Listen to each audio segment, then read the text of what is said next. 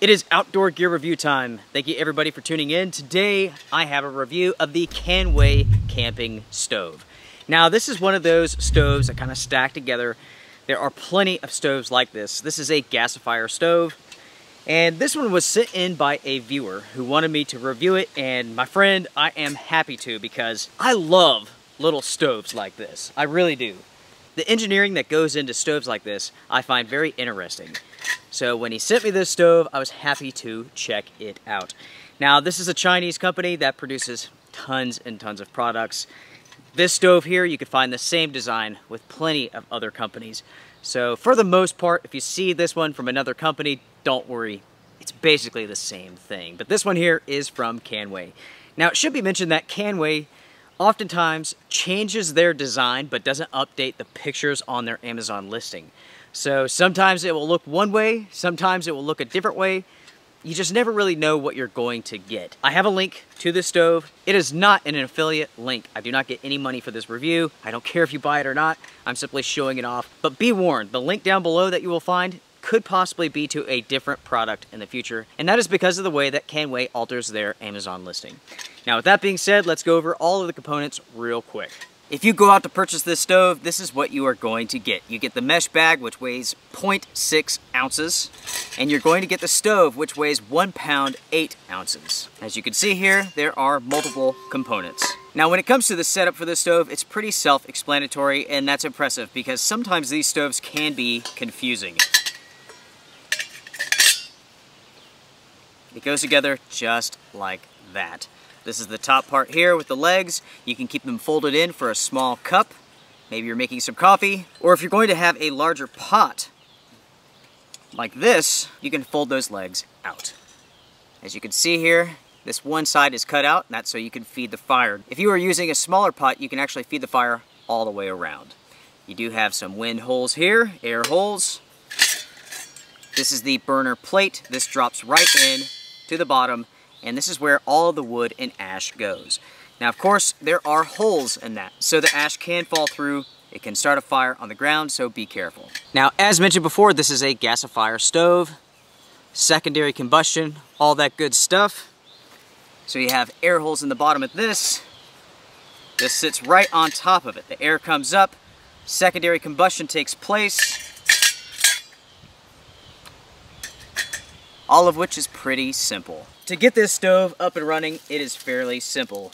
You take your materials,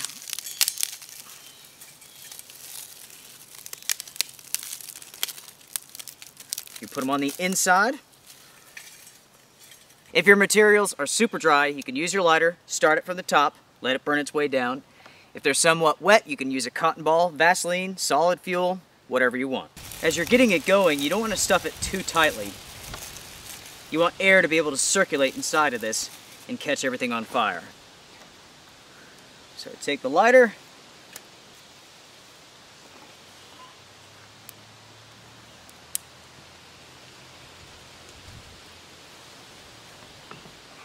get it going.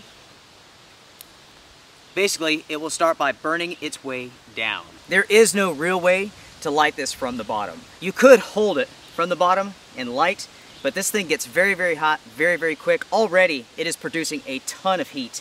Now, when it comes to gasifier stoves, wood stoves, these are not light and go stoves.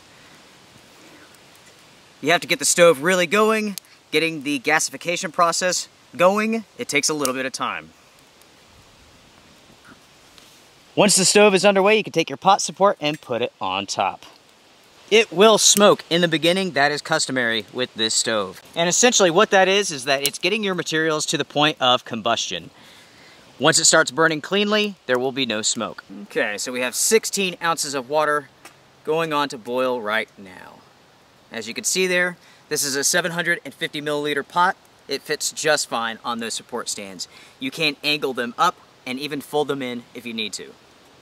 As you can see, it's very solid. You don't have to worry about this thing falling over or anything like that. When you need to feed the stove, nice and easy because of this port here. As mentioned before, if the pot is small enough, you can feed from the top. There is plenty of clearance here to feed it. You don't have to worry about knocking anything over or getting burned. Of course, you need to angle the port here in the right position, so if the wind's blowing this way, the fire's not coming out this way and burns your fingers when you're feeding it.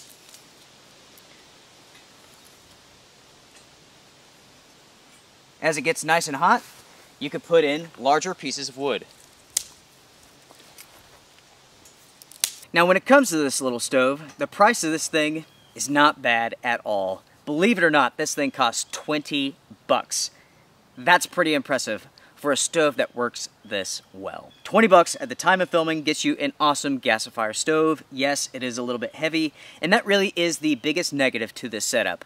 It's over 1 pound. You will definitely notice this inside of your backpack. It should be mentioned that this has one of the longest listing titles on Amazon of all time. Let me read this to you all. This is the Canway Camping Stove, Wood Stove, Backpacking Stove, Portable Stainless Steel, Wood Burning Stove, Nylon Carry Bag, Outdoor Backpacking, Hiking, Traveling, Picnic, Barbecue.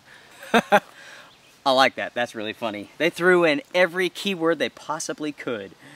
This is made from stainless steel.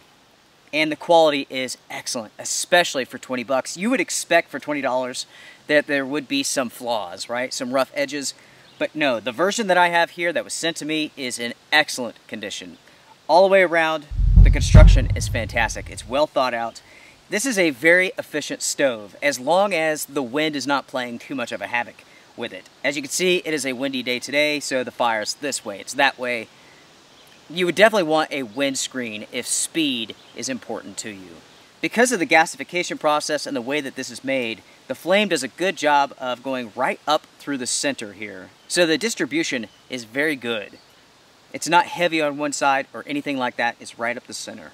Now, when it comes to these gasification stoves, this one is a little bit bigger than average, but don't get me wrong, there are bigger versions out there. This is good for 1, 2, 3, 4 people. Definitely not huge groups by any means, but definitely suitable for 1 to 3, 4 people. It is very efficient. It will burn all of the wood down to ash. As you can see here, it does burn very quickly too. This is definitely not one of those stoves where you can feed it and walk off. It's one of those stoves that you have to stay with it and feed the beast. I've used that reference before, and that's because essentially that's what you're doing.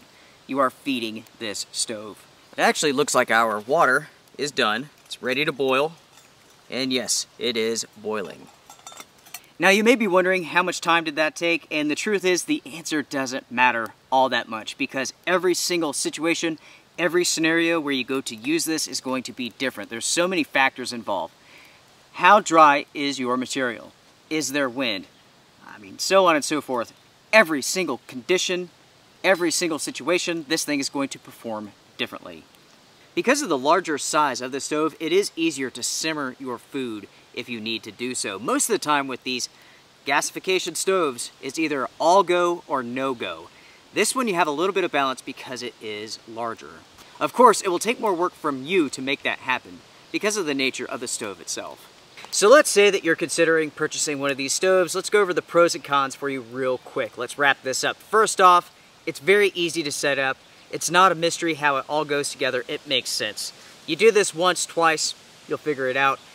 You know, the thing with many of these stoves is they're really complicated. Sometimes they simply do not make sense, and you have to always go back to the instructions unless you use it lots and lots of times. You're like, hey, how does this thing go together? It just doesn't make any sense.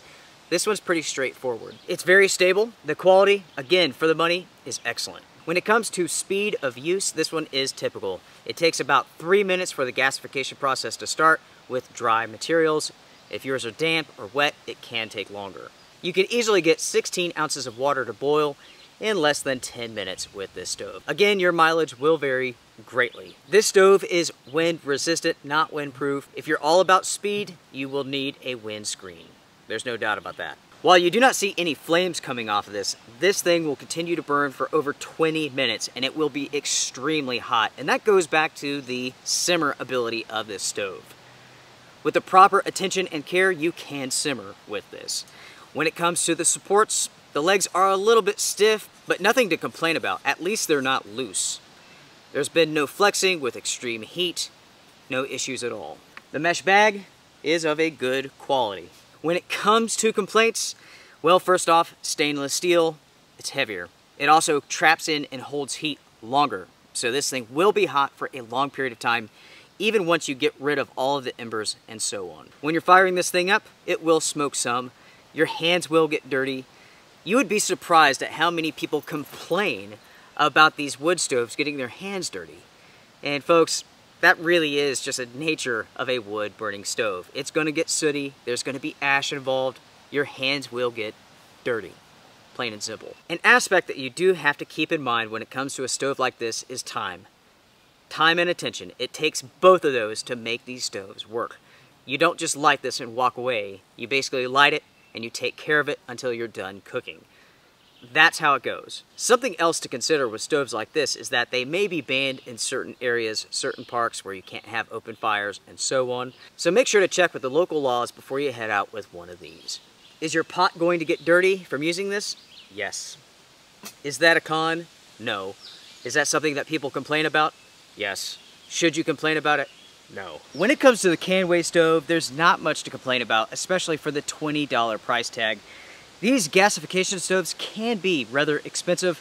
This one's not. $20 is a hard price to beat. And it really does show you what you can buy for the money when you compare it to what else is out on the market, which can easily cost you $60, $70, and up dollars. Overall, I really do like the design of this. It's well thought out. Of course, this is not a unique design by any means. There are other companies who have variants of this, or even flat out exact copies of this. To the viewer who sent this in, thank you very much for doing so. If you guys are familiar with this stove, you have some hands-on experience, comment down below. Go ahead and comment down below right now and share your thoughts about this inexpensive wood stove. Do you guys like this? Do you hate it? What would you change on it? Is 1 pound 8 ounces too much for a wood stove to carry? Comment down below. Make sure to hit the like button if you enjoyed this video. It does help out, trust me. Subscribe if you want to. Until next time, everyone, strength and honor. I will see you guys around. Bye.